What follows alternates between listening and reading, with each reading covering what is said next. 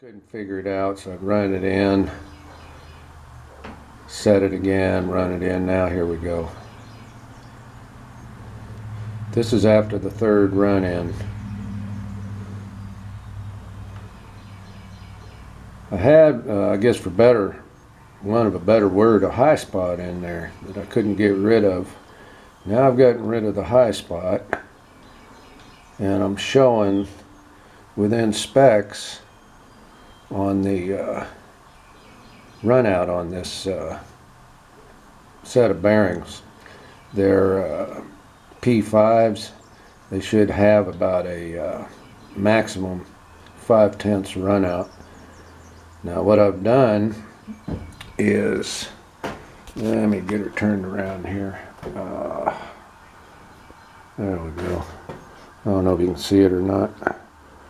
Okay, let me get something to point at it with. Here's a witness mark right here. Let's see if it'll focus in on it. Yeah, there you go. Now, that's when I ran out of end play on the bearing. Theoretically, you should have gone in about 2 to maybe 2 thousandths beyond that. Well, here we are. Oh, that focus is just terrible. There, now you can see it. So you can see over there was where we started, and here's where we wound up. That's doggone near a quarter turn, which is way more than what's called for, but it's what finally took the end play out. Preloaded a fairly healthy preload. I mean, it's not ungodly, but you know, it's not bad. And it got my run out down. I mean, that's the main thing, is getting that run out down. Now we'll go ahead and heat it up again, run it at high speed, and see if it holds. Okay, here we go on this final run-in, hopefully. It's gotten remarkably quiet. Prior to this, I was hearing what I thought might have been a bearing noise or a gear noise. I think what it was because the preload still wasn't tight enough, you were getting those rollers chasing themselves. They weren't centralized. You know, on the tapered roller bearing, they were kind of, if you will, it's kind of an oversimplification, it sounds stupid, but they were kind of bumping into each other. They just weren't locating properly around the radius, and it gave you that kind of chattering sound. Now she's smoothed out just considerably. I mean, this is real nice at 460 RPM. Well, we'll see how she goes. Okay, now I'm running, I forget what I did before on the video. It doesn't matter. I'm at 750 RPM. She's been running this way now about, close to an hour. Hadn't gotten noisy, still staying good and quiet. So I know that if there was a bad roller or whatever, or they were chasing each other, they're still not chasing each other. They're staying fairly quiet.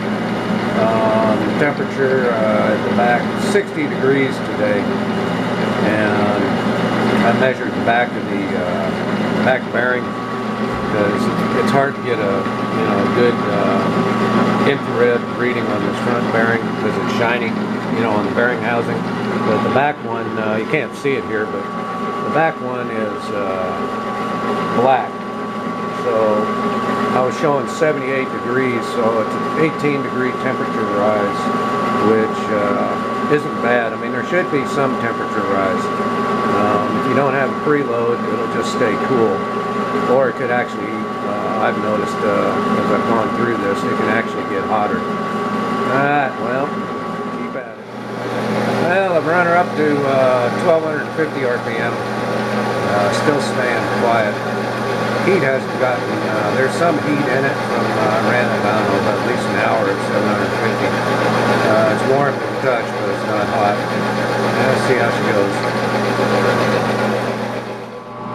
Okay, here we go. I've decided not to mess with it anymore. I'm good. I'm as close probably as I'm ever going to get. Keep messing with things and you ruin them. I'm within a few tenths. I don't think you can get any better than that with a machine like this, so I'm just going to leave her be.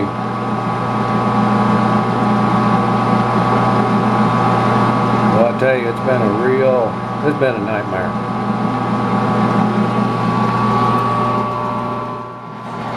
Well, got Chuck mounted up. I don't think you're going to get a quieter machine in this class of machine. I really don't. I've heard some, pretty nice ones run, and they're a little bit quieter, but, I mean, hell, this ain't exactly a Monarch.